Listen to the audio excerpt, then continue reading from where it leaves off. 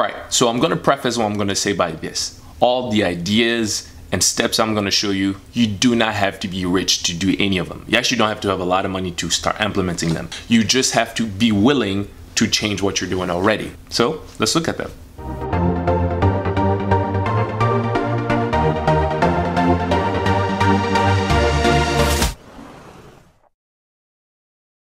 What's going on, everybody? My name is Salem Sunni and welcome to my YouTube channel. Here I help individuals such as yourself be more motivated, discover their purpose, and understand that you are God's very best. If you're new to the channel, consider subscribing. And also, when you do subscribe, click on that notification button so you get updated on the upcoming videos.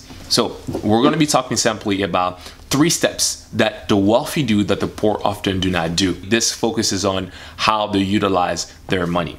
The first thing I want to say is the difference between the wealthy and the poor is that rich people usually are producers and poor people end up just being consumers. So the rich and the wealthy produce product, they create things they can then sell for others to consume. Most of the time, unfortunately, most people who remain poor are just strictly consumer. Whether they have to buy the latest gadget, buy the new iPhone that came out, or just spend a lot of time binging on entertainment. Think about this, the actor who produced that favorite series and that show that you love a lot, spend a lot of his time producing the show. And the person who's just watching the show is just the consumer. So they're the ones spending and paying the money for the movie, paying the money for the Netflix subscription, whereas the actor is making money from producing that show one time. So what you want to do is you want to move from the consumer only aspect into becoming a producer. But here's the reality. Most people can be creators and producers. And you don't even have to have a lot of money to start. There are plenty of examples of today of YouTubers who make 6-figure, even 7-figure salaries just on the videos they produce on YouTube. And what do they have? They just have something to record on and a creativity of what they want to share. That's why YouTube personalities are called YouTube creators. So Mark Zuckerberg created Facebook, and all these other billionaires that we know today, the biggest difference is they created something that now other people are consuming. Here's another thing that the wealthy and the rich do that creates more money for them. They do not spend a lot of time to save a little bit of money. First of all, I want to say, I believe in saving. I think most of us should save. Most people do not save, and that's already a bad habit. You definitely want to be able to somebody who's save is smart with your money. Let me give you an example. You're going out grocery shopping. So you're going to spend the next 3 to 4 hours going from a shop to shop because you only want to save, like, I don't know, $40 because you heard that at that particular store it's like 30 cents cheaper, and then you have to drive to another store because it's $1 less, and then it's $2 to have a promotion at that store. So you spend the next 3 to 4 hours going to like 5, 6, 7 stores because you wanted to save $40. Whereas you could have used the same time, that 3 to 4 hours, creating a product that could have brought you $1,000. You're about to spend the next 2 hours cutting more in the lawn because you don't want to spend $20 to pay the young kid in your neighborhood to cut the lawn for you, where you could use the same 2 hours to produce and create something that can bring you more money. Time is our most precious commodity. The only commodity that we can never buy more of. We can never accumulate more. We all have a limited amount of time. The rich think this way. Why go for the $10 an hour job where you can go for the $1,000 an hour job? If it exists, go for something that can pay you a higher return based on the time investment you're going to put into it. I want you to start looking at the skills and the talent that you have, and start looking at the time investment that you're currently giving to things that are only giving you a little bit of return. If you're going to spend the next hour or 2 hours working on something that can only save you $1, $2, or $3, or $4, how can you find something that can produce another $20, $100 during that same time frame? That's how the wealthy think. Number 3, understand the value of money. Money that is not put to use decreases in value. Anything that is not put in use decreases in value. So in my video about why rich people do not use the bank, which I'll link in a YouTube card over there, you can click and watch that video. IRA, savings accounts, and all the different things, the rate of return that they give you at a bank is nowhere near for you to be able to double your money. So if you just take your money and leave it in the bank, what actually would happen is, due to inflation, later on, if you don't put that money to use, guess what? It decreases in value.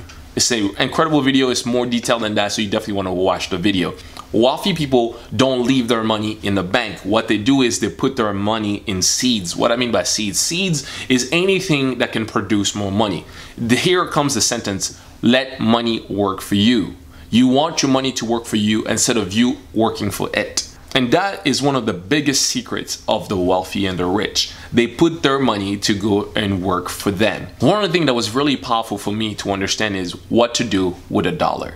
See, most of you guys, you want me to talk to you about what you're gonna do with your next $1,000, your next $10,000. You want me to throw you these crazy numbers out there. Here's the reality. If you don't know what to do with one single dollar, you're not gonna know what to do when they give you $1 million. You're gonna squander it. If you don't know what to do with the single dollar, you're going to mismanage $10,000, $100,000. So here's one thing that I've learned. So whenever you get a dollar, you have to understand that 10% of it, you wanna give it to charity or to your tithe. So giving away the money, being grateful, taking the money and you give it to something, to a cause, something that's gonna bring more of a self of fulfillment, giving to the world, right? We have to be grateful for the space we occupy in the world. So giving back plays a big role. I don't know why it works, it just works. I give to my church and other charities that I give to, but you can give it to something else, but giving 10% of that dollar. So 10 cents will go towards giving away. And then the next 20 cents, you want to take that money and you want to utilize that money into a savings. So that's what you want to invest into, maybe a long term, or you want to put that into some kind of savings account. You don't want to utilize that money. So you want to take the 20 cents after you give the 10 cents to charity or to your church, or you give back, you take the next 20 cents and you put that aside. It could be something that is automatically withdrawn from your account.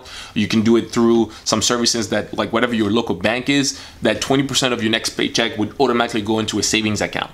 And then you're left with the 70 cents. See, this is the 70 cents that you live on. If you want to use a portion of that to invest into a business, that's up to you. I don't want to tell you how to use that 70 cents. This is 2017, and statistics show that in America, for every dollar earned, most Americans spend $1.25. So you spend more money than you make. No wonder most people are in debt. So here's the biggest difference between the rich, the wealthy, and the poor.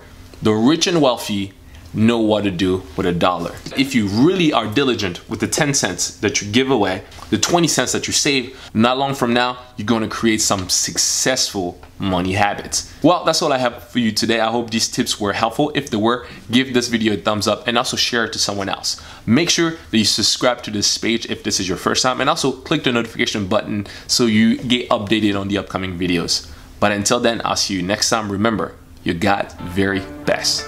Take care.